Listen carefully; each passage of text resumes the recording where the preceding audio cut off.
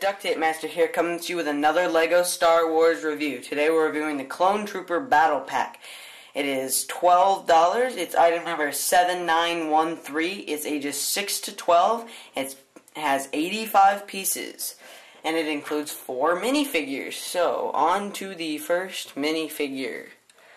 The first minifigure is Captain Rex. Yay! We have Captain Rex.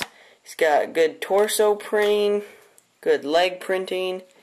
He's got back torso printing. I'll show you this. He's got really awesome helmet printing. And then he comes with 2 little blasters. And then there's his face. Whoops. My camera's out of focus. There we go.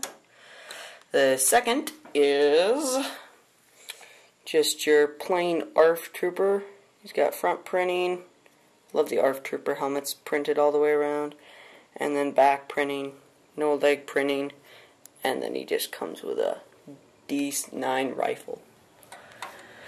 And then we have the Bomb Troopers! Yay! I love the Bomb Troopers. They're orange. See, nice orange printing, you know, torso, leg printing, head printing, torso, back printing, and then this one has just a rifle. And the other one, the only thing that's different about the other one is he just has a regular blaster. So, that's all of the minifigures. So, I'll get those out of the way. And move on to the actual piece of the set. It's just a simple speeder. This is from the Clone Wars. You've got moving joysticks. I don't like that there's no decals on this. I think they could have put a Republic decal or something on it. Obviously these move. These are your brakes. Just slow you down. It does glide pretty well across the Lego studs. You got air brakes, so we got.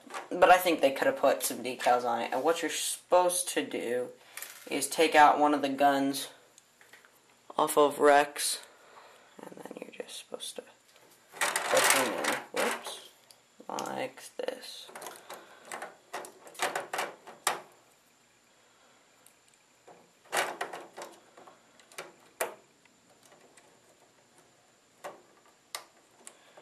You're supposed to just put him in like this.